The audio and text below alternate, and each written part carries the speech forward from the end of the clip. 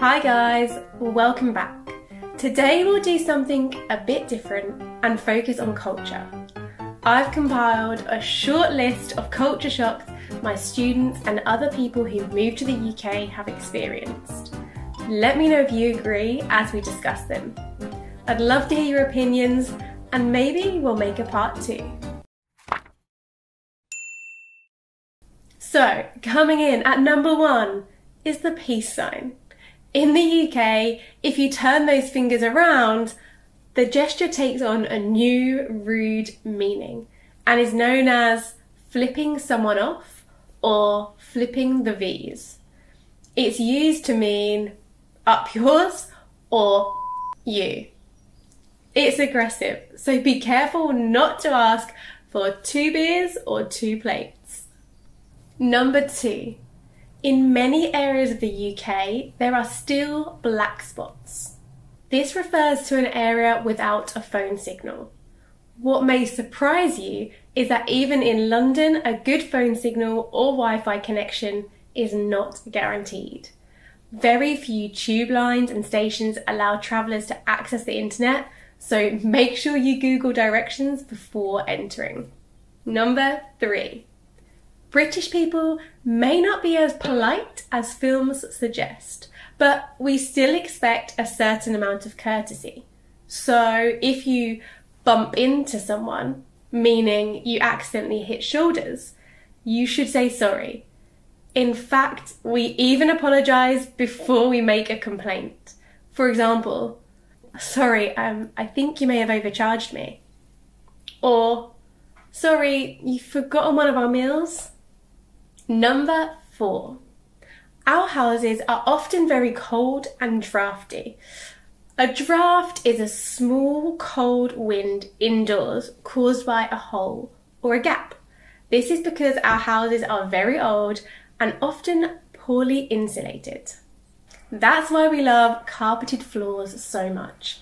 So unfortunately, you may have to wrap up warm even when you're sitting on the sofa. This leads nicely on to number 5. Travellers to the UK are often surprised by a few things in a typical house. In our bathrooms, we have 2 separate taps for hot and cold water. It's illegal to have plug sockets in the bathroom for safety reasons. Our homes do not have aircon, only radiators to provide warmth. And finally, as a general rule, we prefer to purchase old houses as opposed to new houses. We believe they have character, meaning unique features or history. Number 6. The UK is most famous for its drinking culture and our pubs open at 11 AM.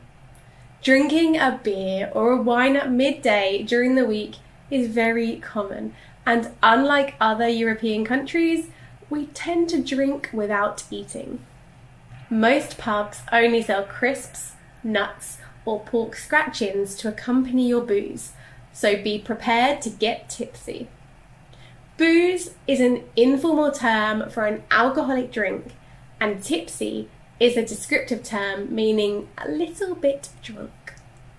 Number 7.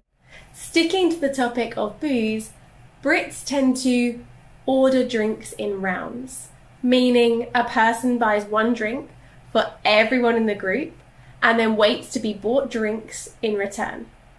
This is because there's no table service, so it saves time and allows people to keep socialising.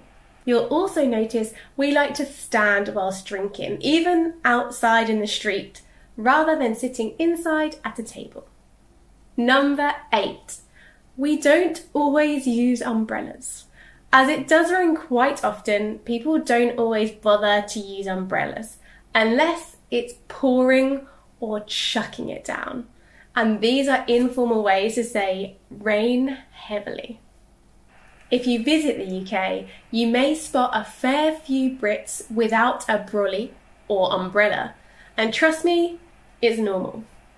Number 9. Brits like to leave work on time or even early. To do this, we sacrifice a long lunch, which is common in Europe, and often purchase a meal deal from a supermarket rather than eating at a sit-down restaurant. This means we don't often socialise with our colleagues as much and only eat or drink with our boss on special occasions such as a Christmas party or a leaving do. A do is an informal noun meaning a casual event or a party. Number 10. Our final point can be seen throughout Europe: smoking and vaping in the streets.